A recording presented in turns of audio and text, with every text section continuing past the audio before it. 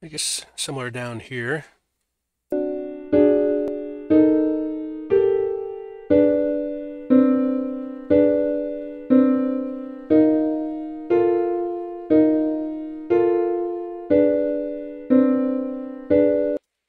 Alrighty. Still needs work. What we've got here is we've got the background globe, which could be animated, and then we've experimented with putting actors on top of the globe. So there's the actors by themselves. Ladies and gentlemen, this is a recap of Composing in Multiple Dimensions, Part 14, Three Birds. So to kind of jump in today, we had taken some pictures on the bayou, as we do, and we edited and cropped these three pictures of the same bird, left, straight, and right. And it was kind of fun because we kind of get this kind of a cheap animation effect. Hey, look, oh, hey, oh, hey, oh, oh. And this was in the idea of threes, since we had three things. And we also, that was related to us thinking about triaural versus tetraural. And so in here you've seen in the animation that we're using three things instead of four. And in order to get that, we had to go back to our score, which originally had two separate cadence lines, one for the C26 scale, and then a separate line for the E flat 1322. But in order to get one MIDI file driven out of it, we had to add this whole new line where we just merged everything, which is fine. The other thing we did with that was in our Reaper file, which we took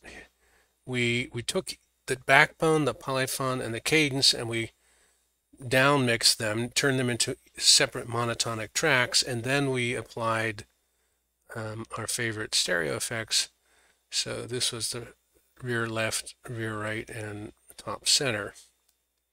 And then we took all of that and we basically completely redid our animations that we've been working on.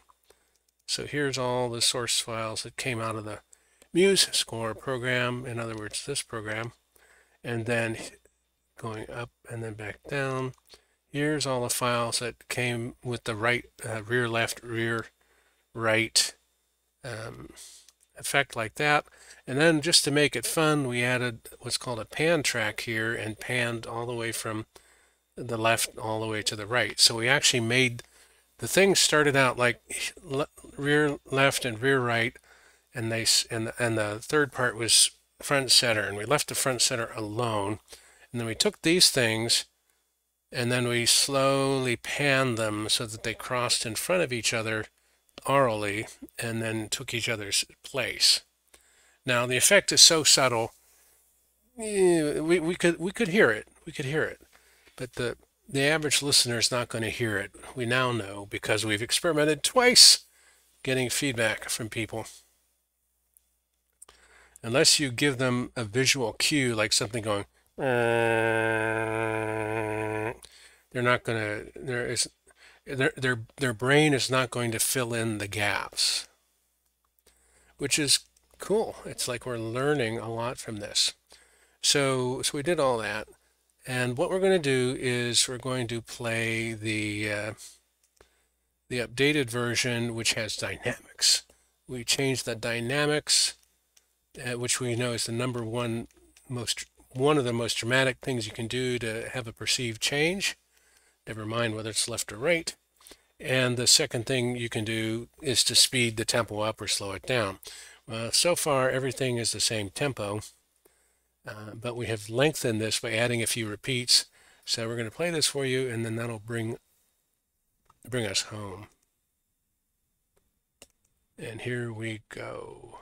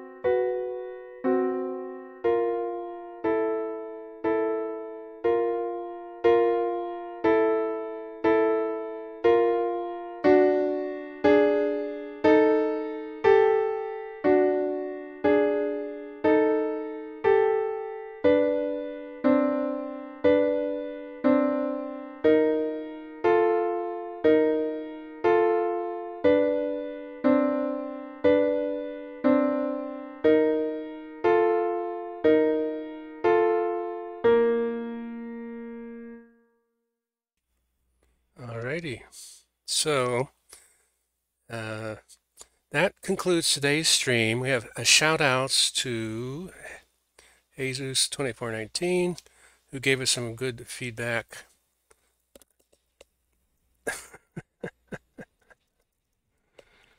And then Mr. Spatz showed up again today, so we like that. Our ideas for next time are to keep listening and watching and continue sharing this with people. We also shared that composition was the animation we did the last time, and it was interesting.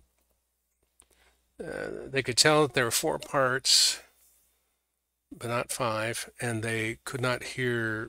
They didn't know without prompting or asking. They said it's pulsing. So we might want to add back pulsing to the star fields, because it was kind of intriguing. On the other hand, we basically erased everything we did and restarted in terms of the animation.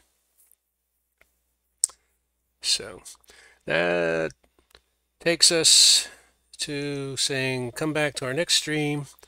Thank you for your time, attention, curiosity, and interest.